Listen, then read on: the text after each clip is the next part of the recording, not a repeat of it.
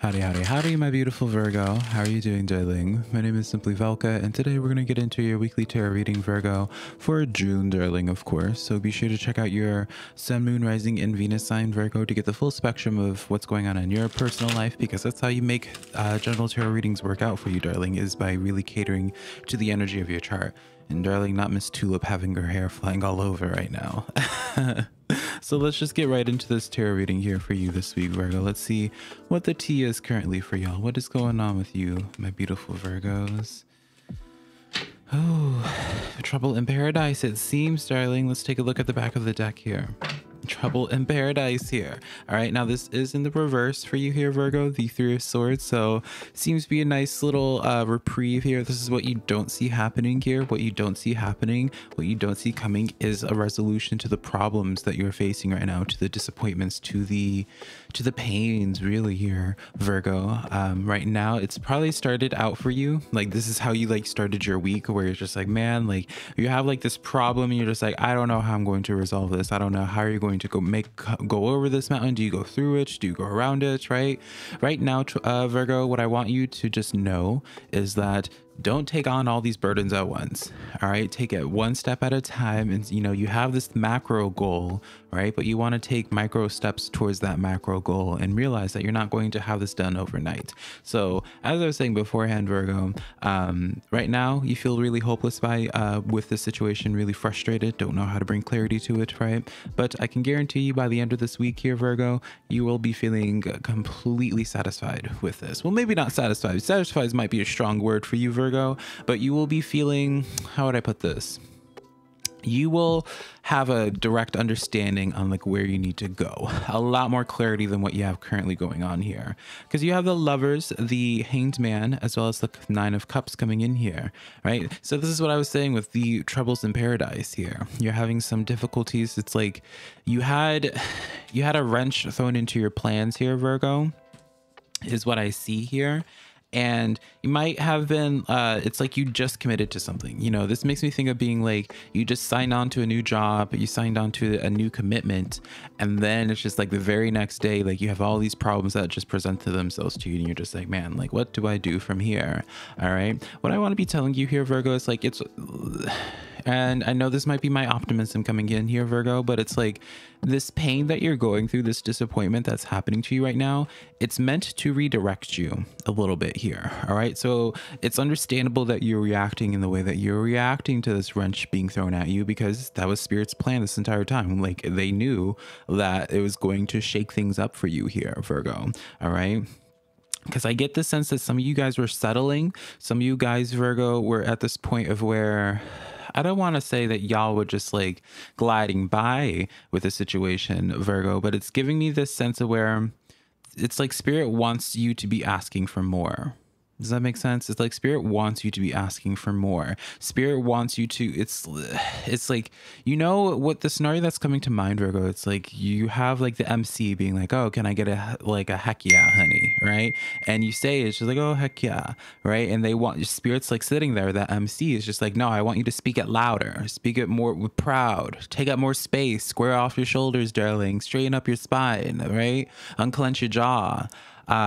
They want you to have more of a commanding presence. They want you to be more demanding here, Virgo.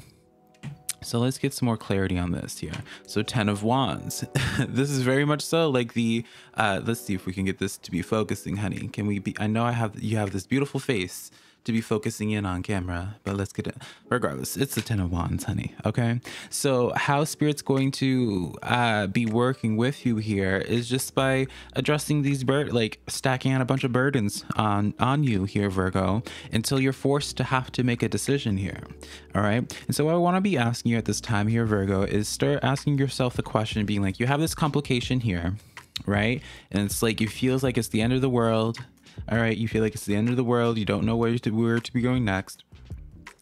Ask yourself what you need to be changing.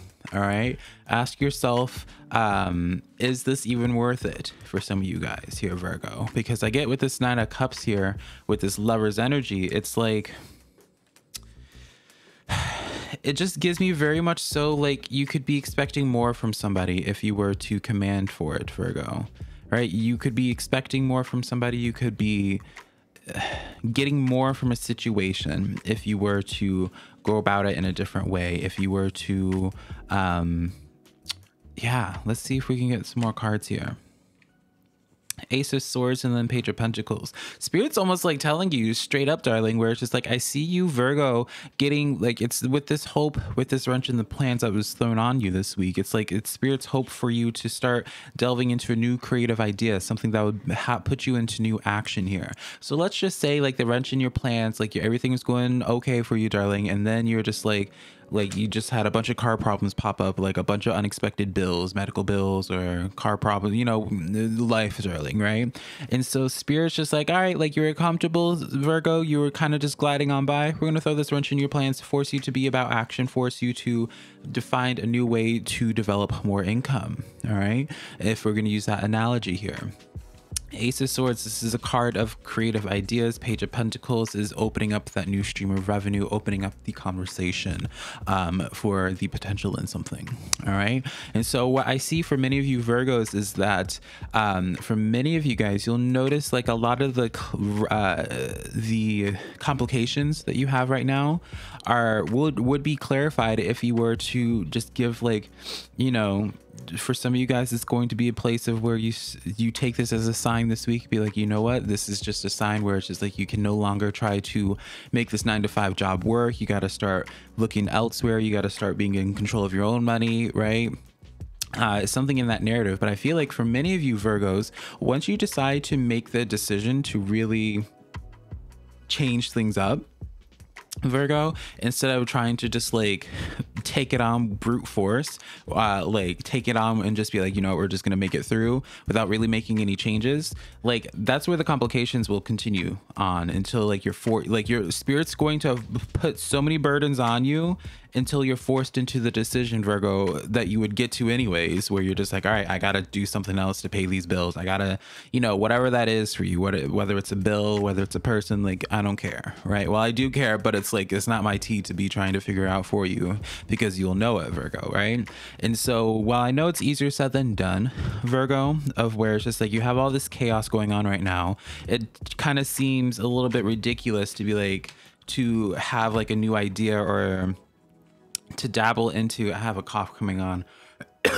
It might seem counterintuitive to experiment with something else, to add on more stresses with a new job or something in that manner, but that's where a lot of the clarity will come in for you. I feel like you'll be pleasantly surprised. It's like you're getting purpose now, Virgo. You're going to be forced into getting some purpose here. And we even have the Empress, the Wheel of Fortune, as well as the Fool energy coming in for you. So this is pretty major, because this is to me, Virgo, where it's like you start realizing like how attractive you are to the world, how attractive you are to other people, how talented you are. Like, it's almost as if, like, how would I put this, Virgo? It's like you have this little bit of ugly duck syndrome, of where you think that you are not going to be able to attain a certain level of financial success, or obtain like whatever success that is for you, whatever success looks like, right? You always felt as if you weren't pretty enough, talented enough, or it just wasn't meant to be part of your story, right?